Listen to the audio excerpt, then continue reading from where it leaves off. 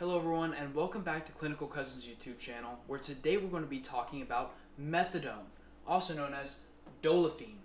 Remember, this medication is doled out at methadone clinics. It is an opiate analgesic that is given for pain management and during opioid detoxification regimens.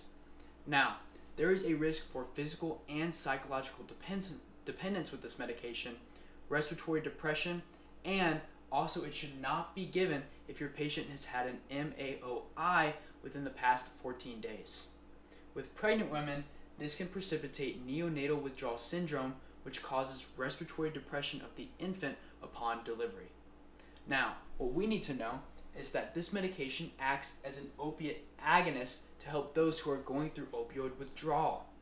It is an opiate agonist which causes sedation, euphoria, and analgesia, and also suppresses the respiratory and cough centers in the medulla. It has an onset of 30 minutes and has effects that can last up to 8 hours.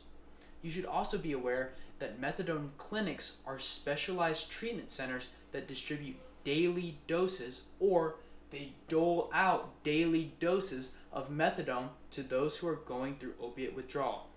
Some common side effects of this medication are C, or sedation, euphoria, and analgesia, urinary retention, constipation, nausea, and respiratory depression.